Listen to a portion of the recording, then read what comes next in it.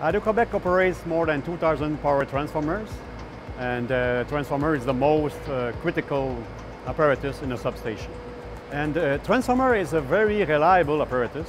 In fact, the failure rate per year is a lot less than 1%, so it's very reliable.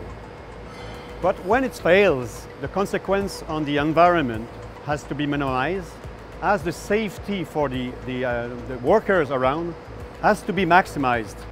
Introducing TXpand, a new power transformer solution for rupture resistance, enhancing safety for people and the environment.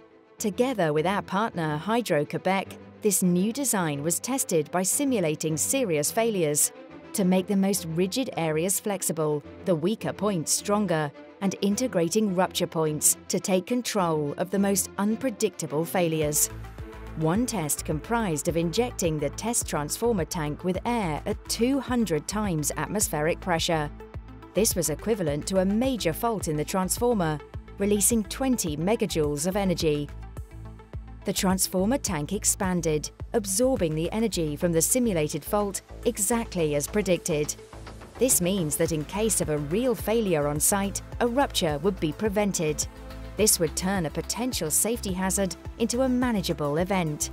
This technology is also good for the environment, as it would prevent oil spills. By controlling failures, we reduce safety and pollution risks and keep the power flowing. Rupture-resistant transformer tank is among the most important features that Hydro-Quebec implemented in the last 10 years.